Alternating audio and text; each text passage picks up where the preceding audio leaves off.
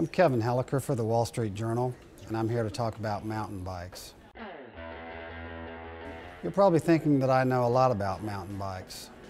You might even think that I would say of a particular bike that its Floadex shares the same external rebound and compression adjustments as the standard float, with its damping circuit located on the piggyback reservoir. Actually, I have no idea what I just said. What I just said was something I picked up out of a mountain bike trade magazine. What I'm going to tell you are 5 simpler things that you need to know about mountain bikes. First, they're not just for mountains. Mountain bikes are incredibly popular these days in Kansas.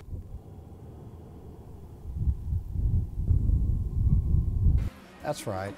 Among the many other things that you can do in Kansas, these days you can ride mountain bikes on trails beside streams, fields, and railroad tracks. Same goes for Florida and Illinois. In fact, the Chicago Area Mountain Bikers Association is one of the nation's most active.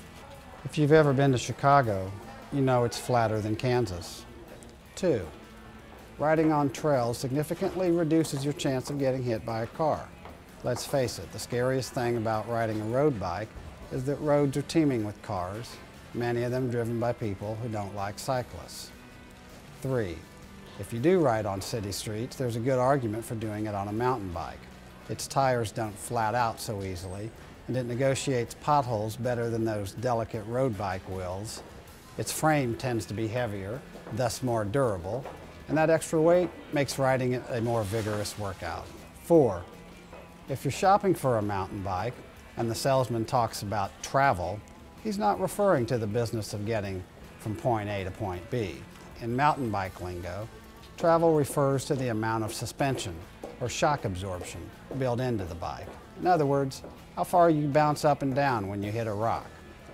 But suspension comes at the cost of pedal efficiency and nimbleness. If you want to go fast and do lots of stunts, go for a hardtail, no rear suspension. Just say, no travel for me, I'll have a hardtail. See how tough that makes you sound? 5, the hottest new race in mountain biking is called Enduro. That sounds tough, doesn't it? Enduro? Except it really isn't. In Enduro, you are only timed going downhill. In other words, you're not timed going uphill. See the beauty of that? You don't have to kill yourself going uphill. In fact, you can walk your bike uphill. You can stop on the way up and have a picnic, then have a blast flying downhill.